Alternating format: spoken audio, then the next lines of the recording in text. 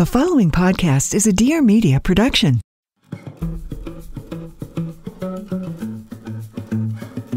Hi there, I'm Lauren McGoodwin with teammate Aliyah Kamalova. Welcome to The Females, a podcast from Career Contessa that delivers helpful, actionable career tips and advice for women so you can be more fulfilled, healthy, and successful at work.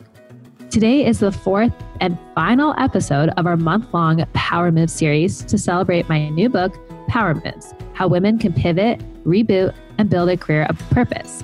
And if you didn't know, Power Moves is officially out in the world. You can order it on Amazon or wherever you can purchase books, and it will actually show up on your doorstep. There's no longer a pre-order. It's just the real deal now. And if you can find out more information about the book, if you just want to go to powermovesbook.com. And I also wanted to share some recent reviews about Power Moves. This person said, "Hi, Lauren. I've pre-ordered Power Moves and I'm so excited to binge listen to it tomorrow. I've listened to the introduction and first chapter this morning, and the preview made me even more excited to read further. I was relating so well to all the points you made, and it reaffirmed that pre-ordering the book was the best decision I've ever made." That's so nice. Another person said, "Hi, Lauren. I just wanted to let you know that I loved chapter 1 of Power Moves. Unlike so many other career books that just encourage you to hustle harder in pursuit of the dream, it assumes you already have and can articulate. This one hit me right where I am today, trying to figure out what I want out of life and career. 1 year out of undergrad and feeling completely purposeless, like the world has left me behind. I felt so encouraged yesterday to hear that you felt in a similar way.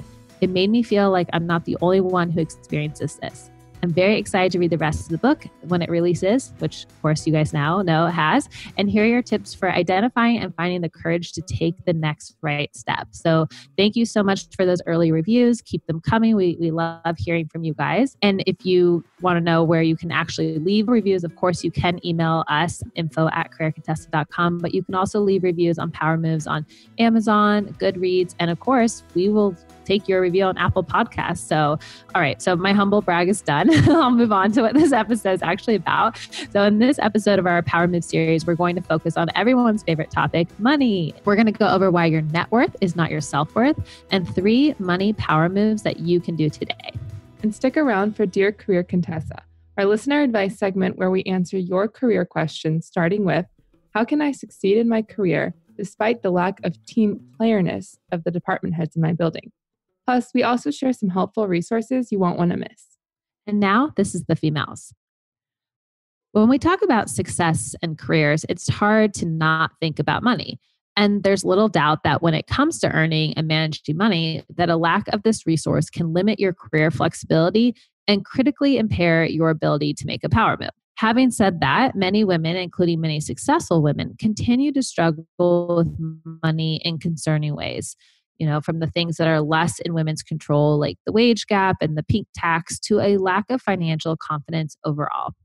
Plus, women's issues with money also stem from irresponsible messaging that says how much we make defines who we are, that it's somehow a key indicator of our worth. The link between your salary and your feelings of success have been sort of hardwired into our brains. Right. And learning how to have a healthy relationship with money takes work. It's just like that, plain and simple, and yet not that simple at all. If we attach too much value to it, it can become a really dangerous relationship too. So similar to, most things in your life, your relationship with money is something that you have to continuously work on as well. Yeah. And it's interesting because I think so many people are constantly thinking about money. I mean, truly, since you're in like elementary school, it's like, what do you want to be when you grow up? I don't know. I feel like you're just hardwired into the economy, essentially. And so it's hard. You're like constantly thinking about it, but I don't think people too often think about what is my relationship with money. It's more of like, how do I get it? Do I have enough? How much does this person have? But not necessarily like, how does that reflect me personally and what I think?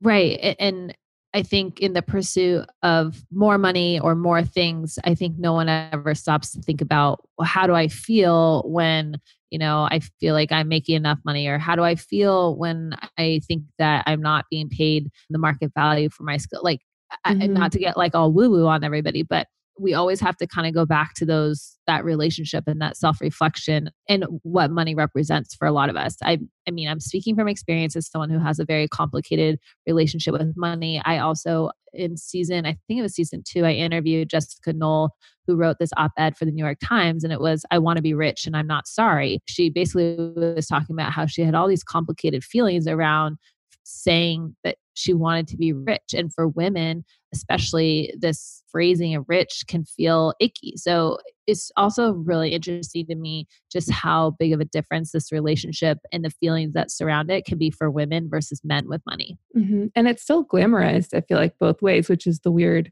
part of it. It's like you still see, I don't know, people like celebs with like their mansions or whatever. It's like, it's still glamorized in a way of like, well, yeah, they're wealthy. But if you speak about like, I'm going to be rich, it's like, what? I don't know. There's Well, like, I feel like if you were at a cocktail party and you told everybody your goal in life is to be rich, that would, I don't know. It's automatically, yeah, it's automatically like, oh, that's your only goal. Right. Right. I also think that the reason why money was an important part for me to put into the book is because it is one of those resources where it does give you power. Mm-hmm. It does give you flexibility. It does give you, I'm sure all of us have heard of like FU money, where you can like, if you have it, you get to make different decisions. So it's just a complicated thing. And it's really important that you get it on less complicated ground because it's going to be there through all parts of your life. That's why on today's episode, we're discussing 1, why your net worth is not your self-worth, and 2, 3 money power moves you can do today. So let's get into it. So for many of us, your amount of income might also be the measure of your self-worth. It's no secret that society equates a higher salary to a higher status. However, your relationship with money should be balanced and thoughtful and constantly evolving, like every relationship in your life. And one thing you mentioned in your book, Lauren, and something we've talked a lot about on Career Contessa, is to stop believing your self-worth is your net worth. And you also mentioned some steps to combat this kind of thinking. And I just wanted to start with the first step, which is find examples in your life that are not related to money that make you feel good about yourself, and share those moments with friends and family, and even write them down as like a reminder for yourself. I think one of the reasons why I started saying this and writing about it in Career Contessa long before the book, but part of it was my own relationship with money, was this feeling of like, everyone kept saying, know your worth. What's your worth? Ask for your worth. And I have a real issue with that, because your worth as a human, you're priceless, right? Like, you're already worth so much, and your salary doesn't actually dictate what your worth is as a human. And so it's important that you consider this relationship, because the goal is to really start associating your self-worth with feelings and experiences that deserve it and have nothing to do with your bank account. Because once you identify experiences that support your new mindset, and you can seek out related opportunities that you can practice frequently, you're going to have a much healthier relationship, not only with money, but with your own self-worth. And self-worth is already a complicated topic, but it is one of those things where it cannot be, or it shouldn't be, it's not healthy for your self-worth to be wrapped up in a feeling of a bank account number, because that number is going to fluctuate. But you as a person are always going to be important and priceless and all the things. Yeah. And I think that writing down those other things that you value that's make you feel good and, I don't know, contribute to a sense of self-worth is such a great reminder to just be like, oh, there's a lot I can't control in terms of like how money is viewed like in society. You're not going to change like how others view you. Just starting with yourself and be like, I can attach my value to things that truly make me happy, people that surround me, or whatever it is. Totally. I mean, for me, it's interesting because when I do volunteer related things, I have a huge feeling of, I don't necessarily know if it's self-worth, but like it really fills me up, right? I feel like that is such a good use of my time. I feel really worthy of that. Just makes me feel really good. And like, I could be driving around in a Range Rover. Would that make me feel good? Probably. I mean, I've never done it, but probably not in the same way that that it does when I'm able to like, that's just something I've noticed, like certain experiences. But the reason why I noticed them is because when I was writing the book, I would do all these experiments to see like does this actually work? Or am Mhm. I just blowing smoke up everybody's butt with this? And it does, or at least it did for me. But I think part of that comes from being conscious of it too. Mhm. Another way to let go of the whole self-worth is my net worth mentality is to spend time with people whose views on money support your new mindset. So that's like ditching the materialistic friend because it's really tough to be around. It's exhausting to be around. Mhm. I also think that if you are trying to really create a healthy relationship with money and everybody around you is, constantly talking about money from the standpoint of how much they make and, if they don't make enough, they're not important or they want to have all the things or like the friend who's always talking about all the online shopping she's doing and this and that it's like basically swimming upstream with like a very, very strong current. Like it's going to be really hard to make progress toward this new mindset and this healthy relationship when you surround yourself with people who have very unhealthy relationships with money. They are using money to feel, good about themselves. And Mhm. that is a losing game. Mhm. And we talk about those like circle of champions or the people around you in like a few episodes. I think it was like 2 episodes ago in our relationships power move. And we go into depth kind of about like how to audit that group of people in your life. So if you guys want, check that out. Everything in your life comes down to sort of like, the habits you repeatedly do, the people you repeatedly hang out with, Mhm. the phrases that you repeatedly tell yourself. I mean, I wish that there was like this magic pill or button we could push and like it wasn't based on just like consistently putting in the work. I wish it could just Mhm. be like we snap our fingers and it's done, but it doesn't work like that. And I think lastly, just, to kind of wrap up a Mhm. beneficial way to help you stop feeling like your self-worth equals your net worth is to create a really healthy money mantra. I mean, mine is Mhm. literally just my self-worth does not equal my net worth. I also do not ever say ask for your worth. Like you will not see that in the book. I always Mhm. talk about your salary as being what you're being paid is the market value of your skill set, right? And so what I'm trying to separate is that feelings of you personally versus your skill set, right? Your skill set has a value on it, but you as a person are Mhm. invaluable. And so, I think it's for me, sometimes it's just having to say it to yourself over and over again when you start to feel anxious about your finances. I think the other thing is that once you can separate this, some of these financial fears or anxieties that you have, it's not that they go away, but they're managed, right? Like instead of being frozen and not being able to make a move, maybe you step into this powerful place of owning your net worth situation and kind of recognizing like this is just a thing that I can grow, that I can distribute, that I use to live my life versus like this is the thing that makes me important. Mhm. And I think it's really good to repeat this mantra when you're either in the job search process or you're like right before a job interview, or if you're just like returning to the workforce or are like new to it, maybe you just graduated college. Cause I feel like that's when it's toughest when people automatically place like, well, what's your worth in terms of salary? Yeah. Oh, 100%. So, all right. So after this quick break, now that you guys know how to separate your self-worth from your net worth, we're going to go over 3 money power moves that you can do today.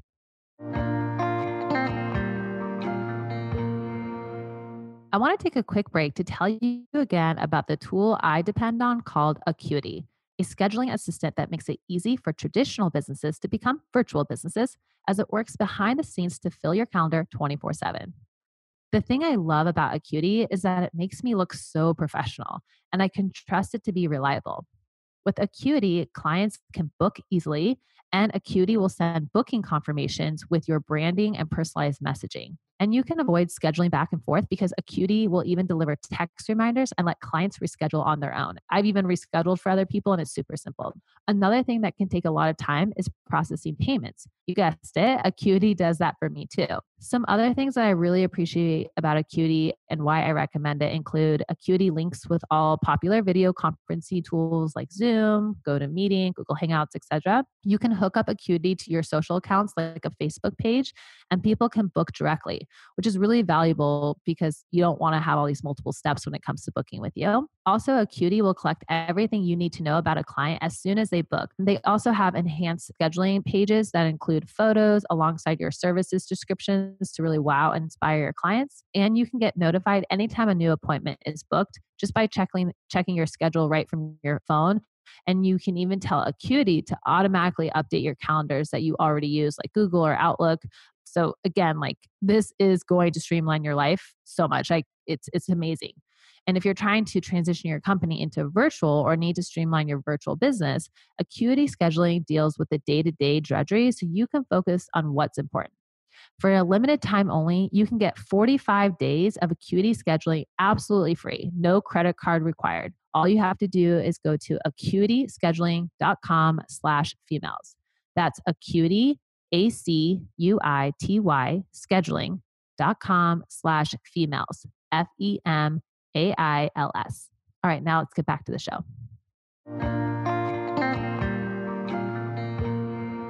Our first money power move is to assess your financial picture. Sometimes we have fear around finances that just builds and builds until it gets to a point where it seems really overwhelming to tackle.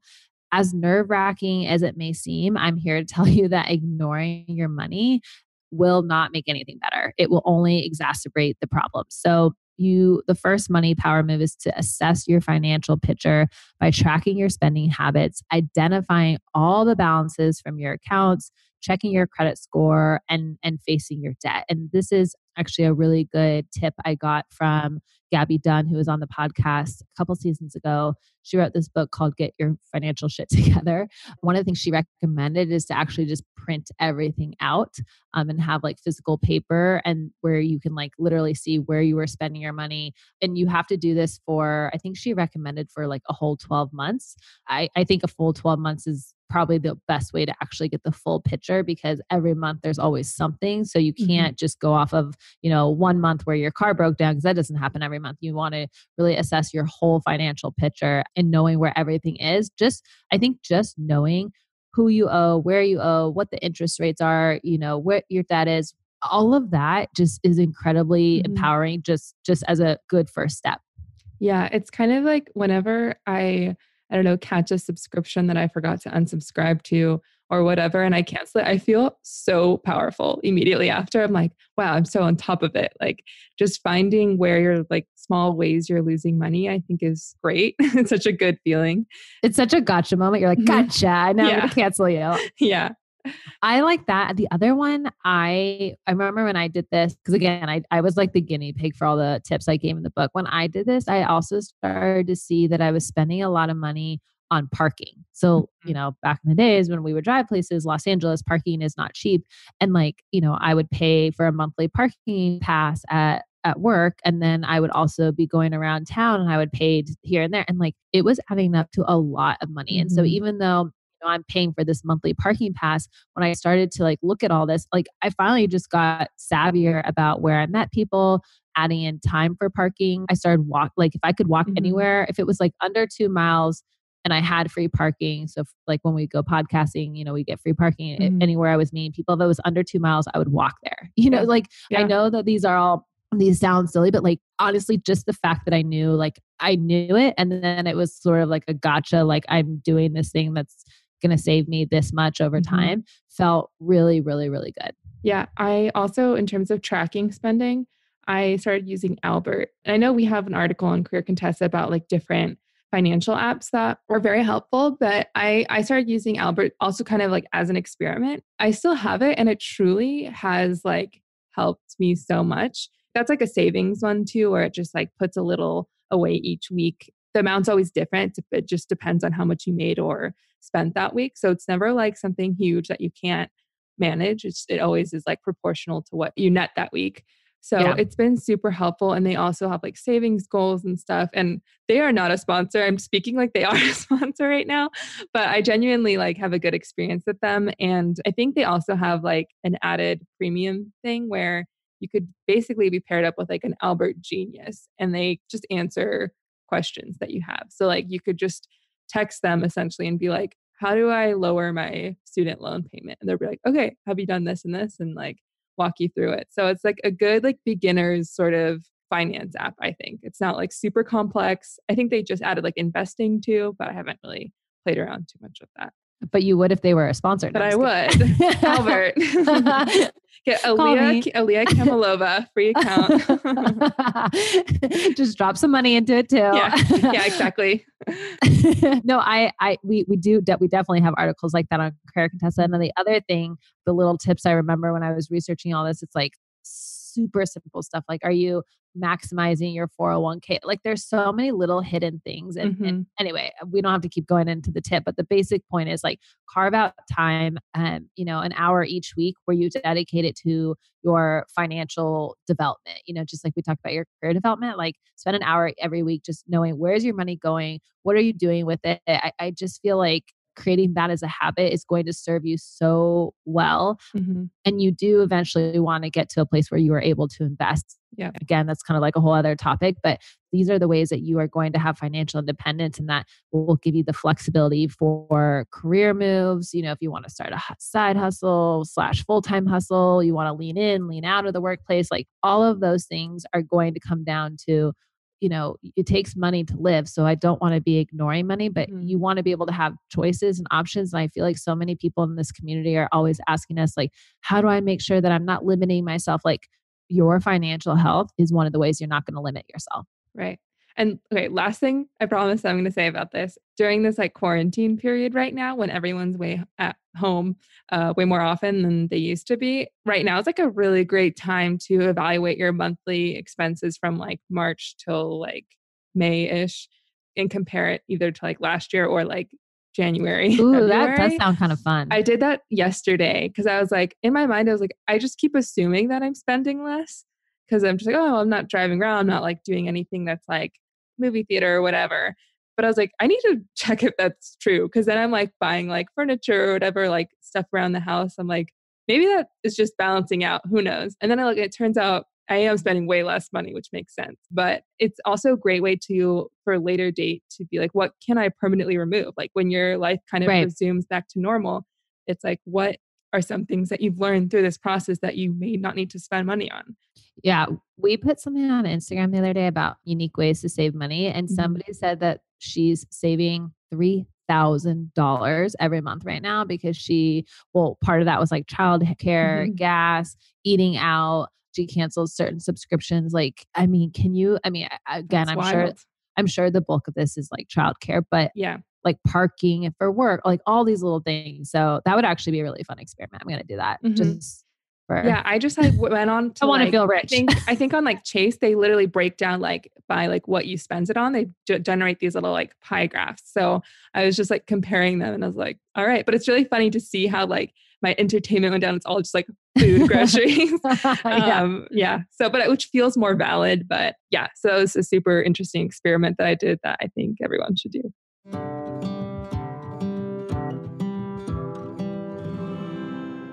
I'm here to tell you about one of my favorite non-career related companies, Majuri. This might surprise many of you, but I really love jewelry. I find it to be an easy way to upgrade my work from home look, but I'm also somewhat particular about the jewelry. I want it to be polished, but not distracting. I want it to be delicate, but I definitely don't want it to break on me. That's why I love Majuri. They make fine jewelry for everyday wear that's ethically sourced and made to last. Their selection is always changing with weekly additions thoughtfully made in small batches. Think 14-karat solid gold staples, everything from light as air hoops to barely there chains made for layering. Plus sterling silver, pearls, diamonds, and even wedding bands for you or them. Traditional jewelers launch seasonal releases, but Majuri drops new pieces every Monday instead that include minimal classics as well as bold statement pieces. So you can always be mixing it up. It's really awesome. And a major bonus is that when you purchase your jewelry from Majuri, you're also supporting a female-led company with a team that's over 80% female.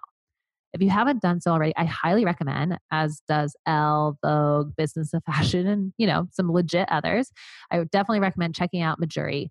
Their Instagram page is also really great for gathering inspiration for how to style your jewelry. And if you've ever joined us on a webinar or seen me on any of our videos, I'm almost always wearing multiple Majuri pieces.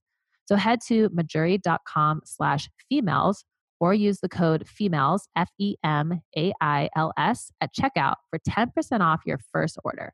That's Majuri, MEJURI 12a2d239d975460e99f683ceef07c5c1 for 10% off your first order. All right, now let's get back to the show.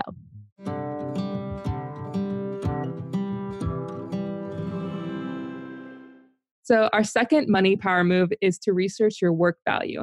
This means taking the steps to know that you are receiving compensation in line with what value you/your skills bring to work. So this is more of like your salary value. Yeah. And I think this is something people think about only when they're interviewing for a new job or they are going to negotiate their salary. But this is actually something that you can be doing right now just to get a better idea of like, what is the market value of my skill set? Maybe you got hired, a year ago or 2 years ago or 10 years ago, and you've never really thought about this and you've just taken the raises as they come, So this is just something I just want to point out. You can do this regardless of if you're thinking about negotiating a raise or not. In order to do this, you're going to want to start by talking to people. We also have our own anonymous salary database that's completely free on Career Contessa. It's called the Salary Project. If you fill out, I think it's like a 10 question, but like a little survey and ask you about your own salary, it's basically crowdsourced. So you give us some information. Once you do that, we'll give you access to the entire database. So there's over 60,000 real salaries in there from real people. So you can start, and then you can like basically sort them by job function, location, all the things that you like, more details that actually are important to take into account. So, maybe someone living in New York City who works as an account manager, their salary is going to be higher than someone who lives in Omaha, Nebraska, for example.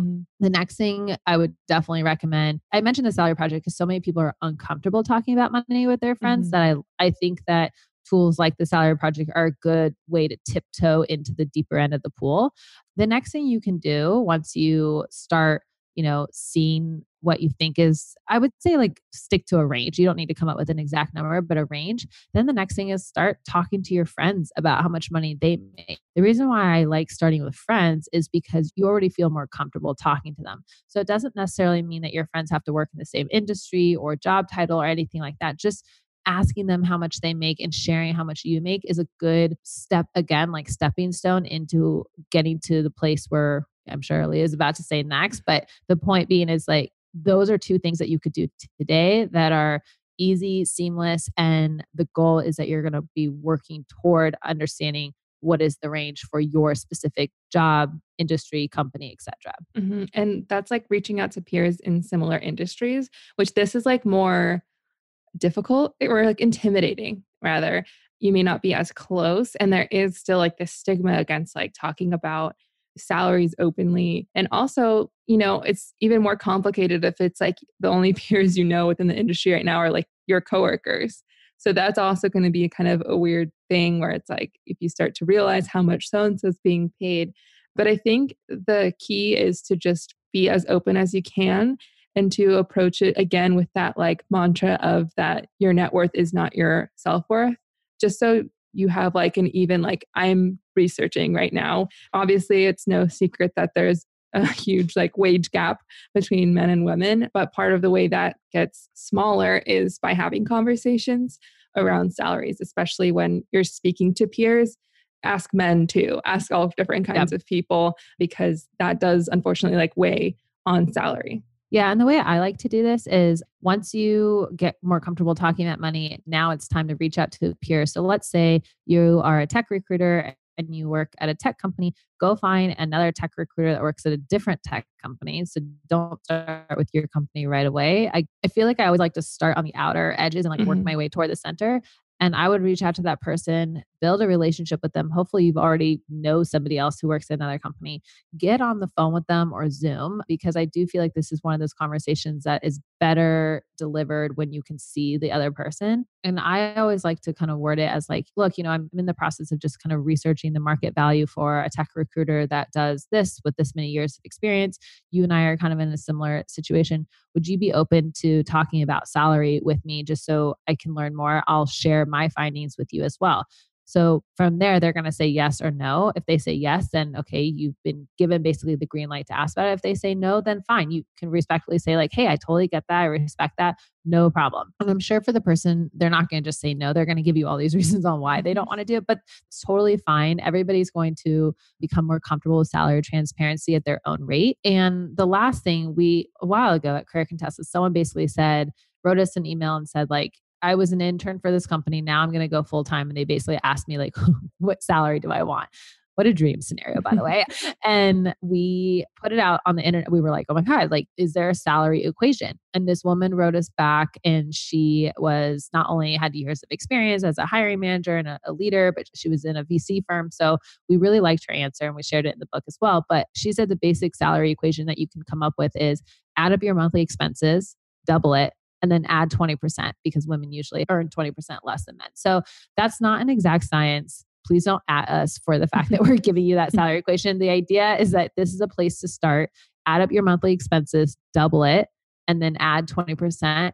And that is at a minimum the salary range that you are going to want to earn, because obviously, and like when we say add up your monthly expenses, don't start adding extra, like, well, right now my apartment is $1,500 a month, but I'd really like to be able to afford a $4,000 a month apartment. Like, don't cheat and make this all of a sudden a lot higher, because that just gives you an idea of what you need in order to live. And then of course, you're going to want to continue to do that research to understand what is the market value of that skill set. And you might also do all this and realize like, hey, the market value for this skill set, I want to make more, or I need to make more. And so you might start recognizing, okay, now I need to research skill sets that actually do make more money. I mean, the salary project is a really good example of a place where you could do that to find out what jobs make more. So all of that in a nutshell. Obviously, it's expanded a lot more in the book, but you always have that salary equation to fall back on. So our third is money power move, I should say, is to negotiate. A recent study out of the University of Texas found that when women negotiate for themselves, they tend to ask for smaller salaries than men do, or they themselves do when they're advocating for others, which is, I feel like, so typical for us, right? Really sad, but like makes sense.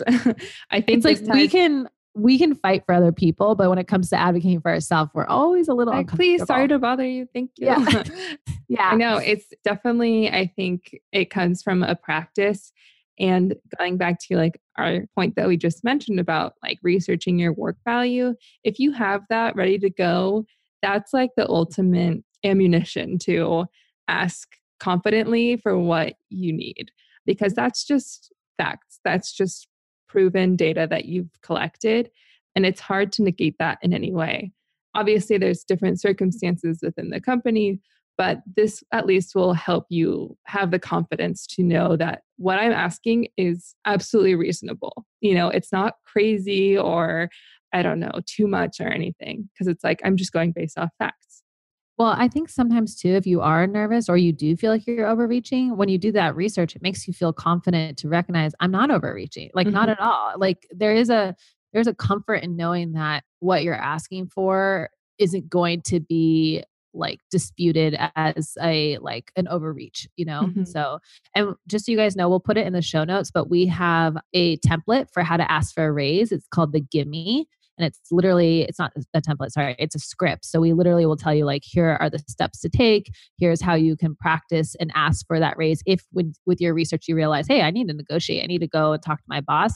So it's an awesome resource, and people have used it. We've gotten so many notes from people who have not just used the salary project, but also our Gimme script, and they've asked for a raise and they've gotten it. And some of these raises that people have gotten are huge. Like, yeah, they're actually crazy. I'm like, wow, that's a huge jump. It's like 50% increase or something. I'm like, wow, that's amazing. Yeah. You're like, where do you work? I want to negotiate there. You needed this, like, good for you. I'm so glad they got that.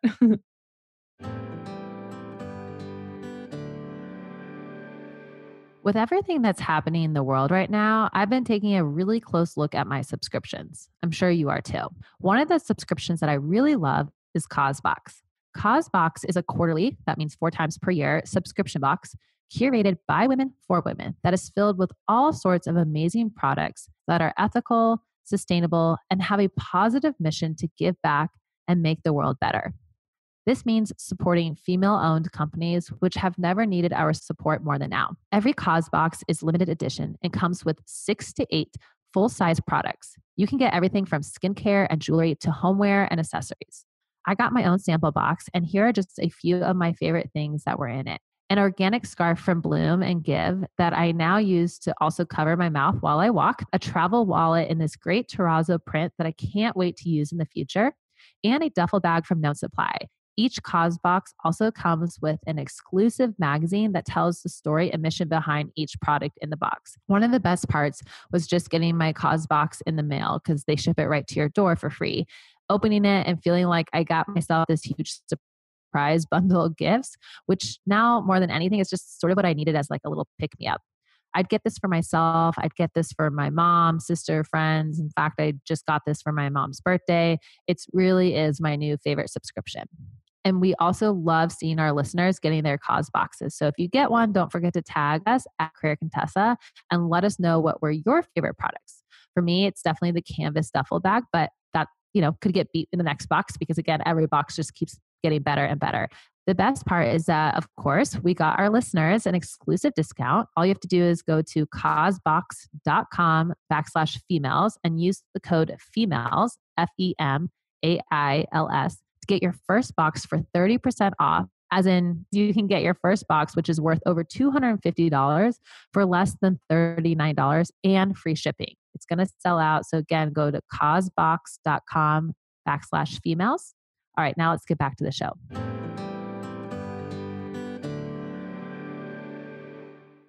Most of the time maybe your company's going to give you a raise once a year based on like how they do bonuses and raise, like part of the schedule. But like, if you don't ask, there's a very, very high probability that it will just be something that never gets talked about or, like it's very, very rare for you to recognize that you're being paid less or for you to be saying like, hey, I did research in the market value of my skill set. I'm not there. And for your boss to be like, oh, well, like we were planning on changing that. Usually it's like you're going to have to initiate the conversation. Yeah. So when you do that, just make sure that it's something that is part of a very planned process, like scheduling time on the calendar, giving them the heads up that you want to talk about your salary. Like don't do this on the fly in like a just, text conversation. Yeah, because it's so easy to just kind of like chicken out. But if you yourself have scheduled a one-on-one meeting with your manager like a week from today, then it's like, yeah, you have to go in ready and prepared to make the ask. And in terms of preparing, don't just like practice it in your head or say it out loud, like record it and listen to yourself. Because I think especially with negotiation, when people get nervous, it's just like, let's just continue talking until they say something that makes it seem like it's okay what I'm saying. So I think there's just like, practice those pauses where you're like, state the fact and that's it. Like you don't need to be like, oh, actually, never mind. And then you end up just walking out like with no results or it's unclear what you wanted. Oh, yes. Make it very clear what you want. So go in knowing what your range is. The other thing I would say that I've learned in negotiation is make your ask and then stop talking. Like I do this thing where sometimes when I'm nervous, I will make my ask, but then I'll start putting all these like little extra filler words either before, during, or after kind of thing. And it's so much more powerful to make a very strong, simple statement than it is to have like a really jumbled paragraph.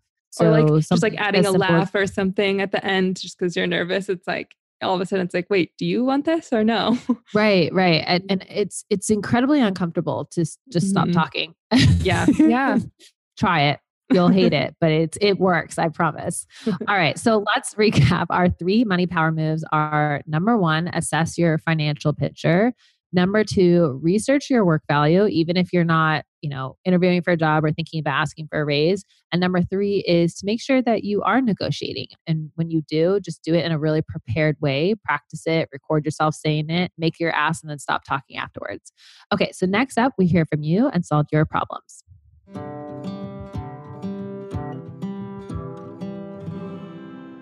Welcome to Dear Career Contessa, the part of the show where we answer your questions. Remember, if you have a career question, you can submit it to us via DM at Career Contessa on Instagram. You can email us info@careercontessa.com or leave a voicemail at 844-FEMAILS. All of that information is also included in the show notes.